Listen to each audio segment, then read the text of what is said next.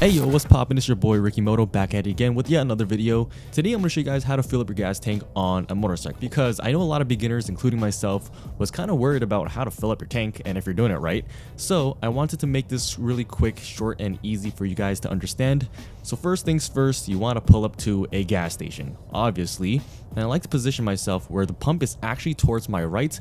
I feel like it works a little easier, especially because I'm a righty. If you're a lefty, maybe that's a different situation. And the first thing you want to do is pay for your gas, whether you're paying with a card or if you're paying in cash, you can go inside in person. But because I always pay with the card, I'm going to just do it on the machine real quick. Now, after you pay for your gas, you want to prep your gas tank. So what you're going to do is take the key out of your ignition and open up your gas cap, and all you do is turn clockwise. Depending on the bike, most bikes will turn clockwise and it should come out like a spring towards you. Now keep in mind that as you're doing this whole process, you want the bike to be upright, so don't put it on its kickstand. Make sure you're sitting or standing on the bike to keep it straight up. Now you also want to know which type of gas you need for your bike, whether that's regular, the middle one, I don't know what the middle one's called, or premium.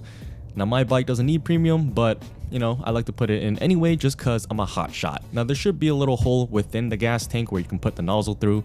This is the biggest part when it comes to filling up, where you really have to be careful because there is a max fill line. Basically, wherever that metal piece that your nozzle touches, that is your max fill line. So you don't want to fill it past that point. Just watch the level of the gas rise, and just before it touches that metal piece, that's when you should stop. If you do overflow just a little tiny bit, it's fine, nothing's gonna happen unless you really pump it all the way up. Assuming that you did it properly, you are good to go. That is how you fill up your tank. So just a short little tutorial on how to fill up your gas tank on a motorcycle. If you did find this video helpful, make sure to smash that thumbs up button and drop a comment below.